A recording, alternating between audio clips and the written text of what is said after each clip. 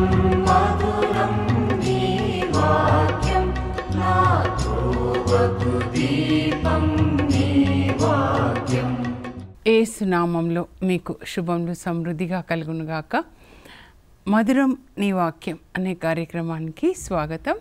ఈరోజు మనం యేసు బాప్తిస్మం అనే అంశం రెండో భాగం ధ్యానించుకుందామండి. మధురం మధురం నీ వాక్యం నా త్రోవకు దీపం నీ వాక్యం. మత్తయి సువార్తలో 4వ అధ్యాయం అన్నమాట. నిన్నటి దినాన మరి యేసు బాప్తిస్మాన్ని గురించి ధ్యానించుకున్నాము. బాప్తిస్మం అంటే సమాధి చేయడం, మునగడము అంటారు, లేదంటే సమాధి చేయడం. మీరు రోమా 6వ అధ్యాయం చదువుకోవాలి. అక్కడ పౌలు ఏం రాస్తున్నాడంటే, యేసుక్రీస్తుతో పాటు మనం మరణించిన ఎడల యేసుక్రీస్తుతో పాటు మనం లేస్తాం. అంటే యేసు ప్రభు సిలువలో మన పాపం అంతా తన మీద వేసుకొని మన పాపము, పాత స్వభావము ఆయనని సమాధి చేసినప్పుడు మనం ఆయనతో మరణించామంటే మన పాపానికి పాత స్వభావానికి మరణించాం. పాత స్వభావము, ఈ లోక రీత్యా జీవించే స్వభావం సమాధి చేయబడింది.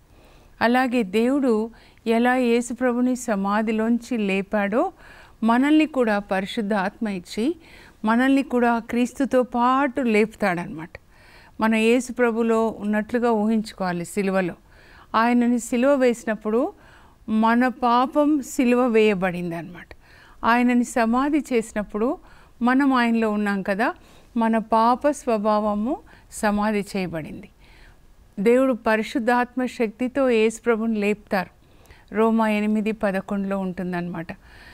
ఏ ఆత్మశక్తితో దేవుడు యేసుప్రభుని సమాధి నుంచి లేపారో అదే ఆత్మ మీలో పని చేయుచున్నచో ఆ ఆత్మ మీ మర్త్య శరీరాలకి జీవం ఇస్తుంది అని చెప్పి, ఆత్మ మీలో పాపక్రియలను నశింపజేస్తుంది. పరిశుద్ధాత్మ మనలో ఉన్నటువంటి పాపక్రియలన్నీ నశింపజేస్తాడనమాట. అది ఇప్పుడు యేసు ప్రభుతో పాటు మనం కూడా లేచాం, ఆయన నీతిని ధరించుకొని అన్నమాట. ఇది ఇక్కడ యేసు ప్రభు బాప్తిస్మం నుంచి మనం ఏం నేర్చుకోవాలంటే, యేసు ప్రభు తండ్రికి ఏం చెప్తున్నారంటే, నాన్న నేను నా సొంత చిత్తాన్ని సమాధి చేస్తున్నాను, నన్ను మీ చిత్తానికి సమర్పించుకుంటున్నాను. సొంత చిత్తం అంటే మన సొంత ఆలోచనలు, మన సొంత శరీరంలో పుట్టేటటువంటి మరి కోరికలు అన్నమాట. ఈ కళ్ళు చూస్తుండగా నేత్రాశ, ఈ లోక ఆశలు అన్నిటినీ నేను సమాధి చేస్తున్నాను. ఈ లోకరీత్యా లేదా నా శరీరం చెప్పినట్లు, నా మనస్సు చెప్పినట్లు, ఈ లోకం చెప్పినట్లుగా కాకుండా నీవు చెప్పినట్లుగా నేను జీవిస్తాను నాన్న. కడరా భోజన సమయంలో యేసుప్రభు చెప్తారు, తండ్రిని చూపించండి అని ఫిలిప్పు అడిగినప్పుడు శిష్యులతో ఏం చెప్తారంటే, ఫిలిప్పుతో ముందు మాట్లాడతారనమాట. తండ్రిని చూపించమంటున్నావేంటి ఫిలిప్పు, నన్ను చూస్తే తండ్రిని చూసినట్లయ్యా, ఇప్పటి వరకు నేనేం మాట్లాడానో నేను కాదు, నాలో నాన్న తండ్రి, పరలోక తండ్రి జీవించి ఆయనే మాట్లాడాడు, ఆయనే నాలో నివసించి ఇప్పటి వరకు ఏ అద్భుతాలు చేసినా, ఏది బోధించినా, ఏది నాది కాదు, ఈ బోధ నాది కాదు, అద్భుతాలు నావి కాదు, తండ్రే. ఈ శరీరం యేసుప్రభు అనే శరీరాన్ని చూస్తున్నారు, నా లోపల తండ్రి ఆత్మ, తండ్రి నివసించి ఈ పనులు చేశాడు. యేసుప్రభు తండ్రిని లోకానికి చూపించాడు తన ద్వారా. మన ఎవరిని చూపించాలంటే లోకానికి యేసుప్రభుని చూపించాలి. నన్ను చూస్తే యేసుప్రభుని చూసినట్లే అని చెప్పాలన్నమాట. అది యేసుప్రభుకి సాక్ష్యంగా జీవించడం. మీకు బాప్తిస్మం అంటే అర్థం కావాలని మళ్ళీ చెప్తున్నానండి. మరి వాటర్ బ్యాప్టిజం అంటే ఏంటో కూడా మనము రేపటి నుంచి ధ్యానించుకుందాము. ఇప్పుడు యేసు ప్రభు ఎప్పుడైతే తనని దేవుని చిత్తానికి సమర్పించుకుంటాడో, చెప్పిందే మరలా చెప్పినా నాకు ఒక అలవాటు ఉందండి. ఎందుకంటే స్కూల్లో టీచర్గా కూడా చెప్పిందే చెప్తుంటాను కొన్నిసార్లు. ఇంకా ఇంటెలిజెంట్ పిల్లలకైతే బా మేడం అని వాళ్ళకి బోరింగ్ అనమాట. కానీ పాపం యావరేజ్ చిల్లని మనసులో పెట్టుకుంటారు, వాళ్ళకి మళ్ళా చెప్తే అర్థమవుతుందని. ఎవరి సంగతో ఎందుకండి, నా సంగతి చెప్తున్నా. బైబిల్ గ్రంథం మళ్ళా చదువుతుంటే, మళ్ళా వింటుంటే, అప్పుడు ఒక్కొక్కటి రోజు ఒక్కొక్క సత్యం దేవుడు మనకి బయలుపరుస్తారనమాట. మత్తయి సువార్త 25 సంవత్సరాలు ఎన్ని వందల సార్లు చదివినా దేవుడు ఆ రోజు ఎంత బయలుపరచాలో అంతే బయలుపరుస్తారనమాట. మేనిఫెస్టేషన్. ఇప్పుడు మనం తెలుసుకున్నాం కదా, యేసు ప్రభు పుట్టినప్పుడు ఆయన ఇమ్మానుయేలు, దేవుడు లోకరక్షకుడని గొర్రెల కాపర్లకి తెలియజేస్తారు, అందరికీ కాదు. తర్వాత ముగ్గురు జ్ఞానులకి, ముగ్గురు రాజుల పండుగ, అన్యులు ఎక్కడో ఉన్న వాళ్ళకి. ఆ తర్వాత బాప్తిస్మం రోజున అందరికీ, లోకానికి తన ప్రియ కుమారుడు లోకరక్షకుడు అని బయలుపరుస్తారు. మనకి బైబిల్లో ఉన్న సత్యాల్ని ఎంతవరకు బయలుపరుస్తారంటే మన ఆత్మదాహం ఎంతో అంతవరకు అన్నమాట. యేసు ప్రభులాగా నేను ఎందుకు చెప్తున్నా అంటే, మనం కూడా మన శరీర వాంఛలకి, సొంత చిత్తానికి మరణించాలి. నాకు ఇది కావాలి, మీరు ప్రార్థన చేయండి. కొంతమంది చెప్తారనమాట, నాకు ఈ జాబ్ రావాలి, నేను ఇది చదువుకోవాలి, నేను డాక్టర్ కావాలి, నేను ఈయనని పెళ్ళి చేసుకోవాలి, నేను ఇదే జాబ్ చేయాలి, నేను అమెరికా వెళ్ళాలి, ప్రార్థించండి. నేను చెప్తాను, నేను అలా ప్రార్థించనమ్మా. దేవా, నీ చిత్తం జరుగునుగాక, ఈ బిడ్డ విషయంలో నువ్వేది నిర్ణయించావో అదే జరుగునుగాక అని ప్రార్థన చేస్తాను అని చెప్పి ప్రార్థన చేస్తానన్నమాట. మీ చిత్తానికి తల వంచాలి. ఈ శరీరం ఎప్పుడూ రిబెలియస్ నేచర్ కలిగి ఉంటుందండి. అందువల్ల దేవుని చిత్తానికి ప్రతిరోజు వంచుతూ ఉండాలన్నమాట. అలా తల్లిదండ్రులు కూడా అలా పెంచాలి పిల్లల్ని దేవుని చిత్తానికి, ప్రతి విషయంలో దేవుని చిత్తానికి అన్నమాట. అప్పుడు తండ్రి దేవుడు ఏమంటారంటే, ఈయన నా ప్రియమైన కుమారుడు, ఇతని యందు నేను ఆనందిస్తున్నాను. 30 సంవత్సరాలు తల్లిదండ్రుల పట్ల చూపిన విధేయత ఇప్పుడు దేవునికి తన శరీరాన్ని దేవుని చిత్తానికి సమర్పిస్తున్నారు. హెబ్రీ పత్రిక 10వ అధ్యాయం మీరు జాగ్రత్తగా చదవండి. యేసు ప్రభు వాళ్ళ నాన్నతో మాట్లాడుతూ ఉన్నారంట, నానా నీవు జంతు బలులను కోరవు, వీళ్ళు ఇన్ని జంతు బలులు ఇస్తున్నారు. సొలొమోను రాజు ఎన్ని గొర్రెలండి, ఎన్ని వేల గొర్రెలు బలిగా ఇస్తాడు దేవాలయ ప్రతిష్టాపన సమయంలో, కానీ తన దేహాన్ని మాత్రం స్త్రీలకు ఇచ్చేస్తాడు. మరియ తల్లి ఏ బలులు ఇవ్వరు, తన దేహాన్ని దేవునికి ఇస్తారు. నూతన నిబంధన అదే, మన దేహాన్ని దేవునికి ఇవ్వడం అంటే అన్ని విషయాల్లో దేవుని చిత్తం చేయడం. ఇదంతా దేవునికి ఇచ్చాము, ఇది ఆయన ఇల్లు, ఓనరు కనుక కళ్ళు ఆయనవే, నాలుక ఆయనదే, ఇవి చెవులు ఆయనవే, మనసు ఆయనదే, హృదయం ఆయనదే, ప్రతీది ఆయనదే. అలా సమర్పించుకోవాలి. నేను కూడా అలాగే సమర్పించుకున్నాను.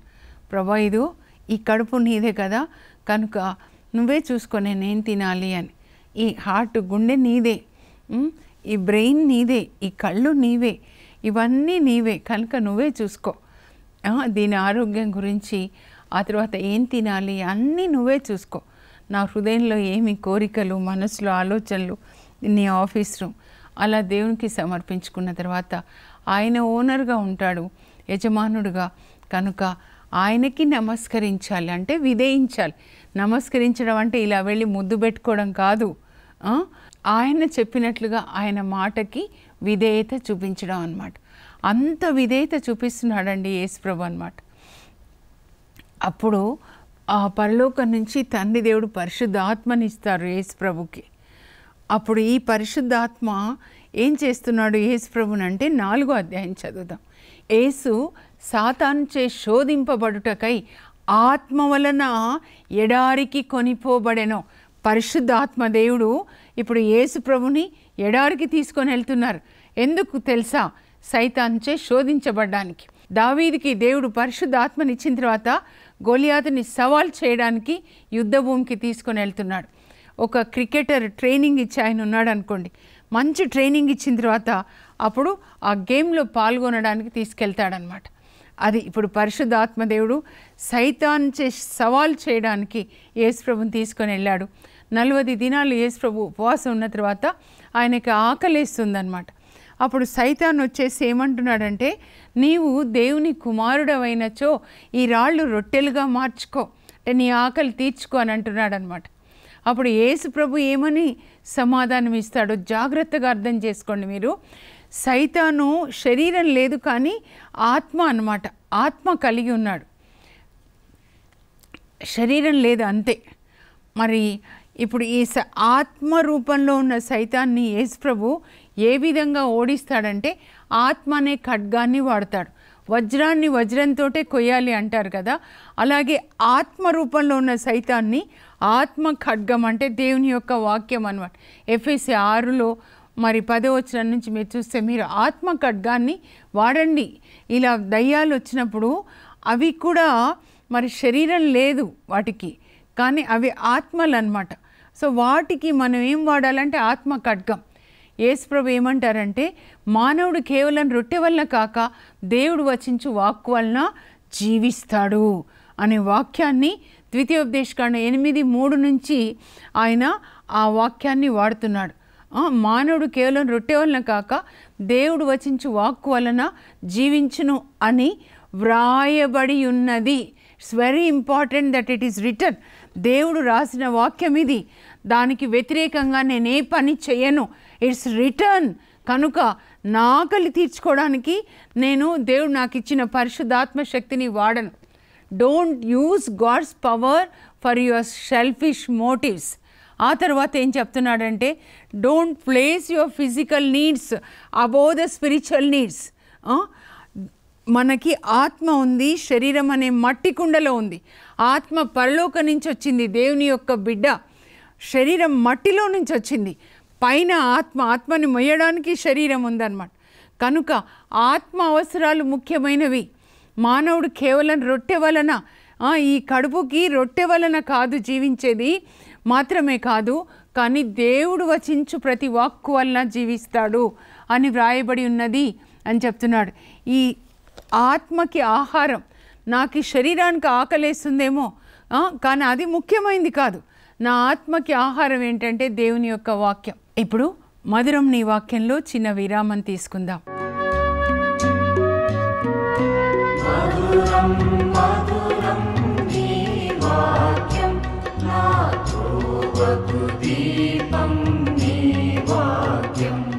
తిరిగి వాక్యాన్ని ధ్యానించుకుందాం.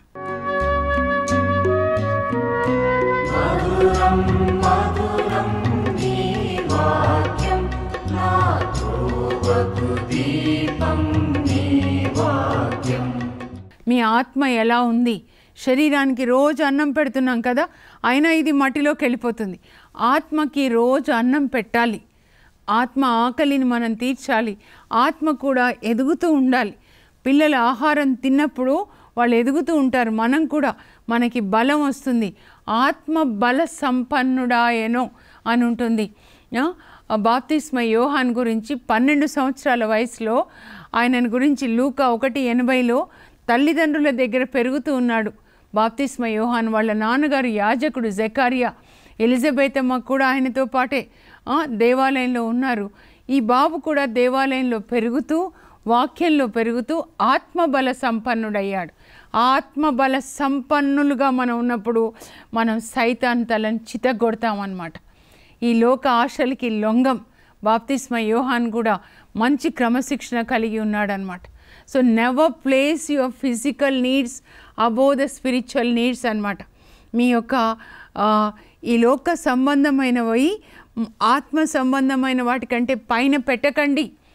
మీరు విశ్రాంతి దినాన్ని పాటించండి అని 10 ఆజ్ఞల్లో 3వ ఆజ్ఞ చెప్తుంది. అది పవిత్రమైన దినము, దేవుని దినం అని. కానీ జాబ్ చేయడానికి వెళ్తాం, ఇది చాలా ముఖ్యమైనది. లేకపోతే రిసార్ట్ సెంటర్స్కి వెళ్తాం. నేను మొన్న ప్రెస్కి వెళ్ళినప్పుడు ఫాదర్ చెప్తా ఉన్నారు, క్యాలెండర్, దైవార్చన క్యాలెండర్, లిటర్జికల్ క్యాలెండర్ తయారు చేయించడానికి వెళ్ళాను. అది ధ్యానించుకుందాం. అసలు అంటే ఆదివారం పరిశుద్ధమైన దినం, పెళ్ళిళ్ళు పార్టీలు ఏం చేయకూడదు. మరి చేయకుండా పర్మిషన్ ఇవ్వకుండా ఉండండి ఫాదర్ అని చెప్పానమాట నేను. ఎందుకంటే యెషయా 58:13-14లో మీరు విశ్రాంతి దినంను పరిశుద్ధం చేయండి, దాన్ని పరిశుద్ధమైన దినంగా గౌరవార్హమైన దినంగా మీరు పాటించండి. ఆ దినంన, నా పరిశుద్ధ దినంన మీ వ్యాపారాలు, మీ యొక్క ప్రయాణాలు, ముచ్చట్లు చెప్పుకొనుట మానేయండి. అప్పుడు నేను మీకు ఆనందాన్ని ఇస్తాను, భూమి మీద రాజులుగా చేస్తాను. హృదయంలో ఆనందము దేవుని చిత్తం చేసినప్పుడు ఉంటుందండి. దైవ భీతి లేకుండా జీవించడానికి, శరీరం కోరినట్లుగా జీవించడానికి కాదు దేవుడు మనకి శరీరాన్ని ఇచ్చింది. ఆయన మహిమ కొరకు జీవించాలి. Everything for the glory of God అన్నమాట. నేను తినను అంటారు. 40 రోజులు ఉపవాసం ఉన్న తర్వాత ఎంత ఆకలి ఉండొచ్చండి ఆయనకి, యేసుప్రభుకి. ఆయన 100% హ్యూమన్ బీయింగ్, ఆయన 100% డివైన్ అన్నమాట.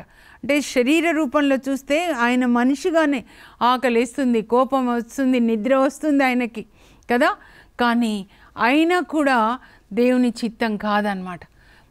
నేను నీకు ఇచ్చిన శక్తి నీ సొంత అవసరాల కొరకు తీర్చుకోకూడదు. 5,000 మందికి ఆకలేసినప్పుడు వాళ్ళ కొరకు అద్భుతం చేశారు, అది దేవుడి చిత్తం. కానీ తనకు ఆకలేసినప్పుడు తన సొంత అవసరాల కొరకు, అది కూడా శరీర అవసరాల కొరకు అన్నమాట. శరీర అవసరాలు ఎప్పుడూ ఆత్మ అవసరాలకి క్రింద ఉండాలి, పాదాల క్రింద ఉండాలన్నమాట. అదే ప్రభు చెప్తున్నారు. ఇట్ ఈజ్ రిటర్న్ అని చెప్తున్నారు. దేవుని యొక్క వాక్యం ఏదైతే వ్రాయబడి ఉందో దాన్ని పరిపూర్తి చేయడానికి యేసుప్రభు ఈ లోకానికి వచ్చారు. మనల్ని కూడా అందుకొరకే ఆయన ఏర్పాటు చేసుకున్నారు క్రైస్తవులుగా. మనం కూడా బాప్తిస్మం తీసుకున్నాం కదా. ఇప్పుడు మనం ఆయన కొరకు, యేసు ప్రభులాగా దేవుని మహిమ కొరకు ఈ యొక్క దేహాన్ని వాడాలి. అదే చెప్తున్నారు. ఆ తర్వాత సైతాన్ ఏం చేస్తాడంటే యేసు ప్రభుని యెరూషలేం దేవాలయంలో పైన శిఖరాగ్రమున నిలబెట్టి, ఇదిగో నువ్వు ఇక్కడి నుంచి దూకు, ఎందుకంటే ఇలా వ్రాయబడి ఉన్నది కదా. 91వ కీర్తన 12వ వచనంలో దేవుడు తన దూతలకి ఆజ్ఞాపిస్తారు, నీ కాళ్ళు రాతికి తగిలి నవ్వకుండునట్లు కనుక నువ్వు ఇక్కడి నుంచి దూకు అని. అప్పుడు యేసుప్రభు ఏమంటారంటే, నీ ప్రభు అయిన దేవుని శోధింపరాదు అని వ్రాయబడి ఉన్నది అని ద్వితీయోపదేశకాండం 6:16లోంచి ఆయన జవాబు చెప్తారు. నువ్వెందుకు దేవుని శోధిస్తున్నావు? శోధింపరాదు అని రాయబడి ఉన్నది కనుక శోధించకు. అంటే రెండోసారి ఖడ్గంతో సైతాన్ని పొడి చేస్తున్నారు, జవాబు చెప్తున్నారన్నమాట. దేవుణ్ణి శోధించకండి. నేను 9 వారాలు ముత్తంగికి వెళ్తా, 9 వారాలు ఉపవాసం చేస్తా, మా కూతురు పెళ్లి జరగాలి, మేము ఇల్లు కట్టుకోవాలి, ఇట్లాంటి శోధనలు దేవుణ్ణి మీరు శోధింపరాదు అని వ్రాయబడి ఉన్నది. దేవుణ్ణి శోధించకూడదు. మనం ఆయన చిత్తం చేయడానికే మనం మనల్ని సమర్పించుకోవాలి. అలా దూకాడనుకోండి, అప్పుడు ఏమవుతుందంటే, అబ్బా యేసు ప్రభువు పైన చర్చి దేవాలయం మీద నుంచి కిందికి దూకాడు, కానీ ఆయనకేం కాలేదు. అంటే సూపర్ మ్యాన్ అన్నమాట. ఒక కీర్తి వస్తుందన్నమాట. సొంత కీర్తి కొరకు ఆయన వెతకలేదన్నమాట. సొంత కీర్తి కొరకు ఏది చేయకూడదు. లోపల దేవుడు మాట్లాడుతున్నారు యేసు ప్రభుతో, నో ఈ వాక్యం చెప్పు. పరిశుద్ధాత్మ ఆయనలో ఉన్నారు కదా, పరిశుద్ధాత్మ ఏం చెప్పారో అదే చేస్తున్నారన్నమాట. అప్పుడు సైతాన్ ఇంకా విడిచిపెట్టలేదు. ఆయనని ఎత్తైన పర్వతం మీదకి తీసుకెళ్తారంట. ఇర్మియా గ్రంథంలో ఉంటుంది, ఇజ్రాయెల్ దేశంలో ఎత్తైన పర్వతం తాబోరు కొండ అన్నమాట. తాబోరు కొండ మీద నిలిపి సైతాను యేసుప్రభుకి ప్రపంచంలో ఉన్న రాజ్యాలన్నీ చూపించాడంట. చూపించి, ఇదిగో నీవు నన్ను ఆరాధిస్తే నేను ఇవన్నీ కూడా నీకు ఇస్తాను. అసలు సృజించిందే యేసుప్రభు, తండ్రి దేవుడు యేసుప్రభు ద్వారా సృజించాడు. ఆయన ఓనర్, భూమి అంతా ఆయనదే. 24వ కీర్తనలో ఉంటుంది, భూమి మీద ఉన్న సమస్తము ఆయనవే, నేను మీరు అన్నీ ఆయనవే, ఏది మనది కాదు, అన్నీ ఆయనవే, కానీ నేను నీకు ఇస్తాను. అప్పుడు యేసుప్రభు ఏమని సమాధానం చెప్తారు అని అంటే, ఇదిగో ప్రభు అయిన నీ దేవుని మాత్రమే ఆరాధించు, ఆయనని మాత్రమే సేవించు అని వ్రాయబడి ఉన్నది. ద్వితీయోపదేశకాండం 6:13 నుంచి చెప్తారనమాట. Worship the lord your God and serve him only. ముందు ఆయనని ఆరాధించాలి, ఆ తర్వాత ఆయనని మాత్రమే సేవించాలి అని వ్రాయబడి ఉన్నది అని మూడవసారి వాక్యం అనే ఖడ్గంతో పొడిచినప్పుడు సైతాన్ వెళ్ళిపోతాడనమాట. It's return. మనందరం ఏం నేర్చుకోవాలంటే, ఏదైతే వ్రాయబడి ఉన్నదో, ఇలా వ్రాయబడి ఉన్నది కనుక దీనికి వ్యతిరేకంగా నేను ఏది చెయ్యను అని సైతాను ఇక్కడ శోధన తెచ్చినప్పుడు వాడికి మనం ఆన్సర్ చెప్పాలి అన్నమాట. మన సొంత గ్లోరీ కొరకు కాదు, getting the things in unrighteous వే అన్నమాట. మూడవ శోధన ఏంటంటే ఇవన్నీ పొందొచ్చు సైతాన్ని ఆరాధిస్తే. సైతాన్ అంటే ఎవరండి? సైతాన్ అంటే పాపి అన్నమాట. పాపపు మార్గంలో అవినీతి. సైతాన్ అంటే అవినీతి, చీకటి పనులు చేసి కళ్ళు మూసుకొని ఒక సైన్ చేసేస్తే అదంతా మీదే అవుతుంది. ఒక్కసారి కళ్ళు మూసుకోండి పర్వాలేదు. అవినీతి మార్గంలో సంపాదించడం. మన స్కూల్లో నేను హెచ్ఎంగా పనిచేశాను. అప్పుడు ఒక సైన్ చేస్తే డబ్బంతా నాదైపోతుంది. నాది కాదు కదా, అధికారం కూడా నాది కాదు, దేవుడే కూర్చోబెట్టారు. కనుక ప్రతిదీ నేను ఆయనకి లెక్క చెప్పాలి అన్నమాట. అవినీతి మార్గాన్ని యేసుప్రభు షార్ట్కట్ మార్గాన్ని ఎన్నుకొనలేదు, కానీ ఆయన సిలువ మార్గాన్ని ఎన్నుకున్నారు. సిలువ మార్గంలో ఆయన ఈ లోకాన్ని జయించారన్నమాట. అందుకే ఆయన యోహాన్ 16:33 చెప్తాడు, మీరు ఈ లోకంలో కష్టంలో పాల్గొదురు, కానీ ధైర్యం వహించండి, నేను లోకాన్ని జయించాను. ఆ లోకాన్ని జయించిన యేసుప్రభు, వాక్యమైన యేసుప్రభు మన హృదయంలో ఉన్నట్లయితే, పరిశుద్ధాత్మ మనలో ఉన్నట్లయితే, ఆ పరిశుద్ధాత్మ శక్తి ఇచ్చే, ఆ యేసుప్రభు ఇచ్చే శక్తి చేత మనం కూడా సైతాన్ తెచ్చే శోధనలని జయించగలుగుతామన్నమాట. ఇదిగో ఈ అపవిత్రమైనది చూడు అని సైతాన్ ఒక శోధన తెచ్చినప్పుడు మీరేం జవాబు చెప్పాలి? మీ దేవుడు పరిశుద్ధుడైనట్లే మీరును పరిశుద్ధులై ఉండుడని రాయబడి ఉన్నది అని 1 పేతురు 1:15. సైతాన్ని వాక్యం అనే ఖడ్గంతో పొడి చేయాలన్నమాట.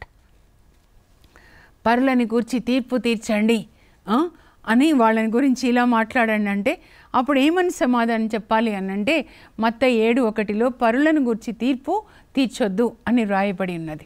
పరిశుద్ధాత్మ బాప్తిస్మాన్ని పొందిన వాళ్ళు ఈ విధంగా ఈ లోక ఆశల్ని, సైతాను శోధనలని జయిస్తారు. సైతాను 3 శోధనలు తీసుకొని వచ్చాడు కదా. ఒకటి శరీర వాంఛలు అన్నమాట. నీ ఆకలి తీర్చుకో. మనకి ఏది బలహీనత, ఆ బలహీనత మీద మనల్ని కరుస్తూ ఉంటాడు. దేవుడు సైతాన్ని శపిస్తూ చెప్తాడు. ఆదికాండం 3 చూడండి, నీవేమో వాళ్ళ మడిమ మీద కరుస్తావు, వాళ్ళేమో స్త్రీ సంతతి నీ తల చితగ్గొట్టేస్తాడు, నీ తల చితగ్గొట్టేశాడని చెప్పాలి.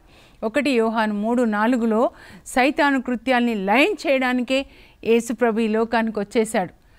Son of Man has come in order to destroy the works of Satan. Jesus మనలో ఉంటే మన ద్వారానే ఆయన సైతాన్ క్రియల్ని లయం చేస్తాడు. త్వరలో యేసుక్రీస్తు మీ పాదముల కింద సైతాన్ తల్ని చితగ్గొట్టేస్తాడు. ఈ సీసాలు, సినిమాలు, అవినీతి, ఈ ల్యాండ్ గ్రాబింగ్స్, ఇవన్నీ కూడా ఇతరుల గురించి చెడు మాట్లాడడం, ఇతరులని నిందించడం, ఈ సైతాను కృత్యాలన్నీ కూడా లయమైపోవునుగాక. ఈ సంవత్సరం మనం దేవుని చిత్తం చేసే సంవత్సరంగా ప్రకటించుకొని యేసు ప్రభు పరిశుద్ధాత్మని పొందిన తర్వాత ఎలా సైతాన్ని జయించాడో మనం కూడా జయించాలి. ఈ బాప్తిస్మానండి మనం పొందాలి. యోహాన్ దగ్గరికి యేసు ప్రభు వస్తున్నప్పుడు, నేను హృదయ పరివర్తన నిమిత్తము మేము నీటితో బాప్తిస్మం ఇస్తున్నాను, కానీ నా తర్వాత ఇంకొకరు రానున్నారు, ఆయన పాదరక్షల వారు విప్పడానికి కూడా నేను యోగ్యుడను కాను. ఆయన మీకు అగ్నిచే, పరిశుద్ధాత్మచే బాప్తిస్మాన్ని ఇస్తాడు. ఈ బాప్తిస్మం అండి మనం పొందాలి. ఈ బాప్తిస్మం పొందిన వాళ్ళు ఇలా జీవిస్తారనమాట. శరీర వాంఛలకి వాళ్ళు లొంగిపోరు. ముందు సైతాను ఎక్కడ తీసుకొని వస్తాడంటే ఆది కాండంలో చూడండి, ఆది గ్రంథం 3వ అధ్యాయంలో ఎలా తీసుకొని వచ్చాడు. ఆ చెట్టు పండు చూడు ఎంత బాగుంటుందో, తింటే చాలా రుచిగా ఉంటుంది. ఇక్కడే ఈరోజు మా స్కూల్లో టీచర్స్ అన్నమాట గ్రూప్ ఉంది మాకు. నేను ఒక రిఫ్లెక్షన్ పంపించాను, ఒక టీచర్ పంపించారు. ఫస్ట్ డిసిప్లిన్ ఏంటి అంటే మనకి ఫుడ్ అని చెప్పారు. If you have discipline over the food, you will have discipline over other things. Then I said, I responded anamata, yes, because sin began with the food only. గ్లటనీ, తిండిపోతు దయ్యం ఇక్కడ ఉండి నాకు chicken కావాలి, నాకు మటన్ బిర్యానీ కావాలి అనగానే అది ఆర్డర్ చేస్తే వచ్చేస్తుంది డోర్ దగ్గరికి. అప్పుడు అది తింటామన్నమాట. దాన్ని ఏమంటామంటే సైతాన్ని ఆరాధించడం అన్నమాట. కడుపే వాళ్ళకి దైవం. ఫిలిప్పీ 3:18 పౌలు చెప్తాడు, కొంతమంది సిలువ మరణానికి శత్రువులుగా ఉన్నారు. ఏంటంటే వాళ్ళ శరీర వాంఛల్ని సిలువ వేసుకోవడానికి ఇష్టపడట్లేదు అనమాట. వాళ్ళకి కడుపే దైవం, ఆరాధిస్తూ ఉంటారనమాట. చివరికి నరకమే వాళ్ళకి తుది గమ్యం అని చెప్తా ఉన్నాడు అనమాట. మనం అర్థం చేసుకోవాలి విగ్రహారాధన అంటే ఏంటి అని. గర్వము, ఆ తర్వాత ఏదో తిండిబోత్తనము, సోమరితనము, ధనాశ, మోహాలు. 1 యోహాను 2:15-17 వరకు అది మొత్తం గాస్పుల్ అండి. In a nutshell. మీరు బిడ్డలారా, మీరు ఈ లోకంను కానీ లోకంలో ఉన్న దేన్ని కూడా ప్రేమించకూడదు. ఈ లోకాన్ని ప్రేమించే వాళ్ళకి దేవుని మీద ప్రేమ లేదు. ఈ శరీర వాంఛలు, ఈ నేత్ర ఆశ, జీవపు డంబం, గర్వం అన్నమాట. Desires of the flesh and lust of the I and pride of life or not from the father but from the devil అన్నమాట. ఈ లోకం మీరు ఏది చూస్తున్నారో అది గతించిపోతుంది. ఈ శరీరం కూడా మట్టిలో కలిసిపోతుంది. ఈ లోకమే కనబడకుండా అయిపోతుంది. కానీ దేవుని యొక్క వాక్యం, వాట్ ఎవర్ ఈజ్ రిటర్న్, వ్రాయబడిన వాక్యము నిత్యము నిలుస్తుంది. కనుక దాన్ని పాటించే సంవత్సరంగా ప్రకటించుకుందాం. ప్రార్థన చేద్దాం. యేసుప్రభు ఎలా పరిశుద్ధాత్మ శక్తి చేత, వాక్యం అనే ఖడ్గం చేత సైతాన్ని జయించాడో, అదే శక్తితో, అదే వాక్యంతో మీరు కూడా సైతాన్ని జయించుదురుగాక, శరీర వాంఛల్ని జయించుదురుగాక, నేత్రాశని జయించుదురుగాక, జీవపు డంబాన్ని జయించుదురుగాక. పరలోకపు మా తండ్రి, మీ పరిశుద్ధ నామమునకు స్తోత్రం కలుగునుగాక.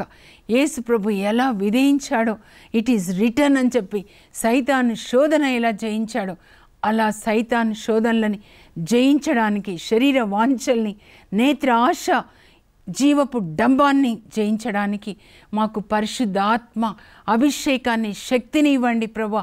మా మనోనేత్రాలు తెరవండి. వాట్ ఎవర్ ఈజ్ రిటర్న్, ఏది వ్రాయబడి ఉన్నదో లేఖనాల్లో దాన్ని చదివి పాటించడానికి, కూర్చొని మా పిల్లలకి చెప్పడానికి తల్లిదండ్రుల్ని అభిషేకించండి. యేసు నామంలో అడుగుచున్నాం తండ్రి, ఆమెన్. ఈ సంవత్సరం బైబిల్ సంవత్సరంగా ప్రకటించుకొని కూర్చొని పిల్లలకి వాక్యాన్ని చెప్పి, మీరు మీ పిల్లలు వాక్యాన్ని పాటించండి, పరలోకాన్ని పొందండి. God bless you. Have a blessed day.